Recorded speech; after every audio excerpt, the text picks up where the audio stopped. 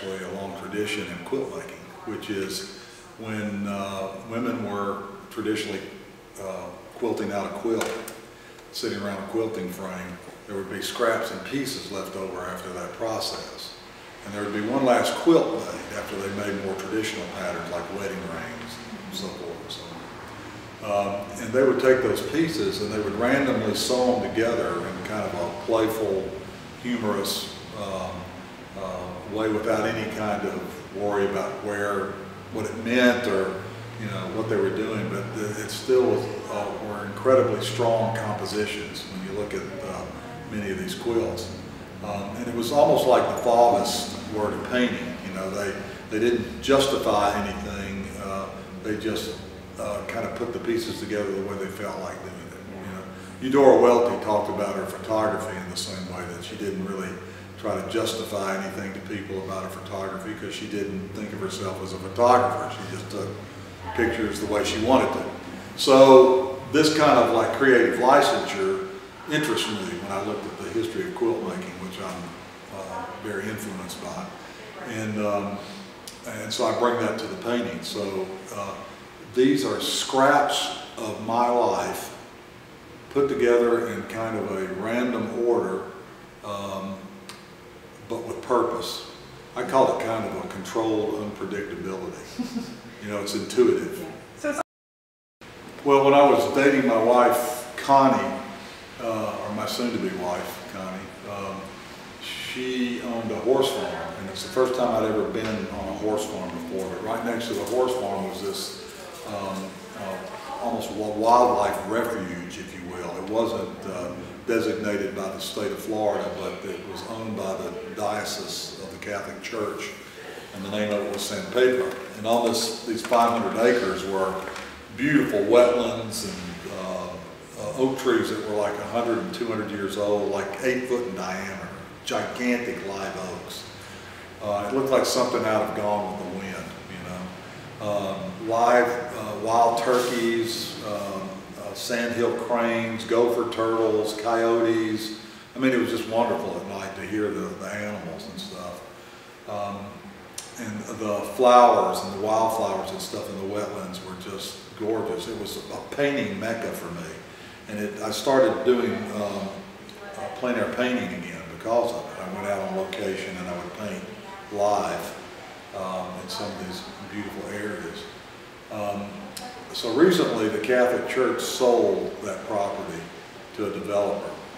Millions and millions of dollars were made. And the name of the new development is called Hawk's Crest. And so their concept of developing was to bring bulldozers in and literally level everything in sight. I mean, there's literally nothing left. It's gone.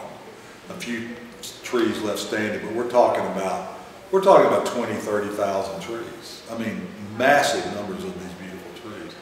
And I just wept. I mean, it just crushed me like nothing ever had crushed me before, And so in the process of them doing this, I went out real quick and I started photographing some of these areas that I love to paint in.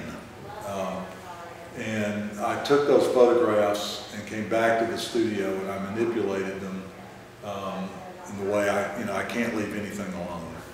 And I did these compositions, these collages, if you will, in tribute to this space, and something that I will sorely miss, and it just kills my soul. But these constitute as a kind of a memory quilt, if you will, yeah, of that space and the things that I experienced there and that I love. Yeah. So from what I can tell on the pieces that you put together, this collages, this pieces of canvas, and you Right. applied photographs On paper. On paper. Yeah. So you got photographs placed on it, drawings, just a mixture It's of everything. things. It's Okay. literally cut paper, photography, tape, and I will, when I join things up, it's very difficult for me to leave things alone. I can't just do a photograph and leave it alone. There's something there that just makes me want to start merging things and pulling things together, and I still think it goes back to this crazy quilt concept. that I'm drawn to. And I do the same thing even in my ceramics work. I mean, I can't just make a handle and leave it alone. I've got to like touch it or twist it, or it's got to be crooked, non-linear. Not perfect. Yeah, not perfect. Not perfect. Yeah. So, and even they're not perfect squares. Right. Which is, I think symbolic of nature. There's, very few things in nature have perfect symmetry. Right. Right. So that's where that comes from. One thing I live by is this, and I think this sums it up for me as an artist. There's a guy named Reinhold Marxhausen that said there's two kinds of artists, seekers and finders. And I would say this to any of you, no matter what your discipline is, this is a good rule to live by. Seekers are people that talk about doing something one day. I got this great idea. They're always like looking for something. Okay? A finder is the kind of student that I like, and I like to be around, the kind of professional I like to be. I got this great idea, and here it is. That's the person I'm going to spend time with, because they act on their dreams, and their the things that interest them and their beliefs guide them. So I'm a finder. I have no fear about sticking stuff on something, and if it doesn't work, it doesn't work, because all artists make bad artwork. They just don't show it to you.